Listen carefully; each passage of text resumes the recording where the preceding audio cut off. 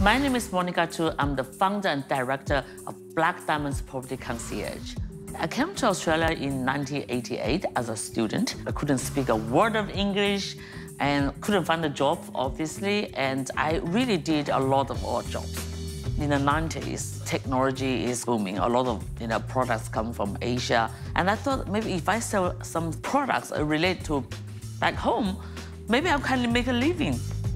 So I started take some products from the shops and go to work at market on the weekends.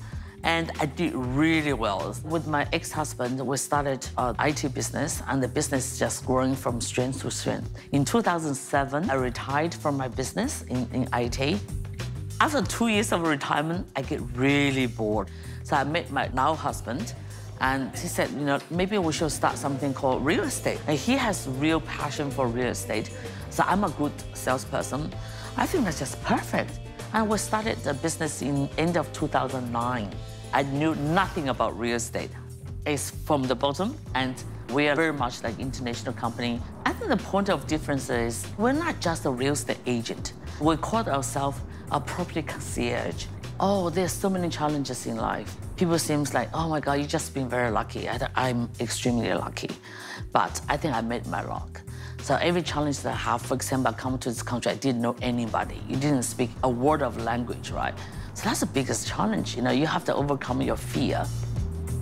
In terms of real estate, it's very challenging. It's very much like a male-dominated industry, very much so. You're surrounded by competitions, males, and lots of egos.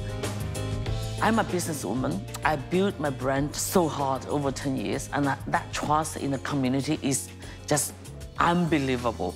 My brand is I'm a serious businesswoman, and hopefully I will be a philanthropist.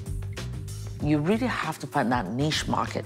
You have to find out how you can do better than anybody else, because the market is very competitive. It doesn't matter you're in real estate, you're having retail shops, you have a clothing label, whatever you do, you have to find that niche, and you can do better than anybody else.